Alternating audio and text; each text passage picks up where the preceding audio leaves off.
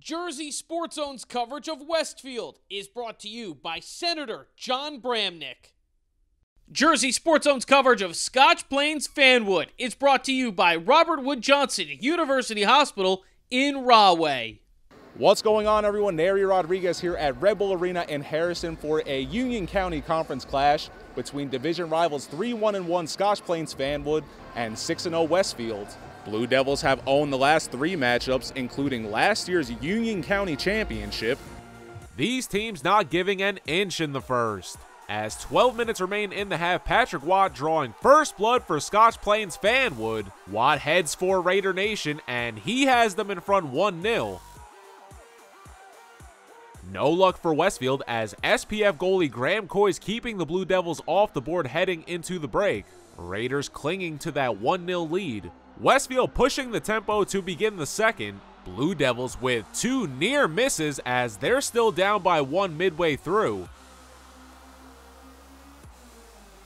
Graham Coy's ended the night with 3 saves for SPF, and he made them all count as Coy's picks up his 4th shutout of the year. 1-0 your final. Scotch Plains-Fanwood defeats Westfield to improve to 4-1-1.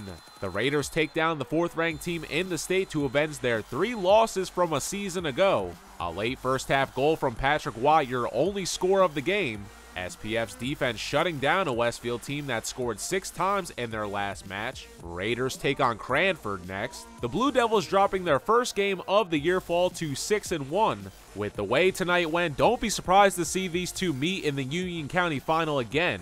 Westfield will look to bounce back versus Elizabeth. A great night for all involved as the Red Bulls bring 2 passionate sports communities together, and both teams will remember this night for years to come. We caught up with the Raiders following the win. Nighttime, all your friends in the stands, you don't need energy, you don't need motivation, it all comes from all those aspects, and it's so special. It was a weird one. It was bounced around the box, and it flicked on. I think it was a header, flicked on, and I turned and sort of just hit as hard as I can across the box, and it went through the keeper's legs, posted in. I didn't know if it was going to go in at first. I saw it hit the post go in, and I ran out over there to the fans and go get excited, man. It was so special. A tremendous experience. It's one of the best surfaces in the country. It's a great venue. We've been excited, you know, all the build-up for months. It was a great opportunity, and we're very fortunate that we had an opportunity to play here, but also one of the best rivalries in the state going at it at Red Bull Arena. They'll remember this for the rest of their lives. For Jersey Sports Zone, I'm Neri Rodriguez.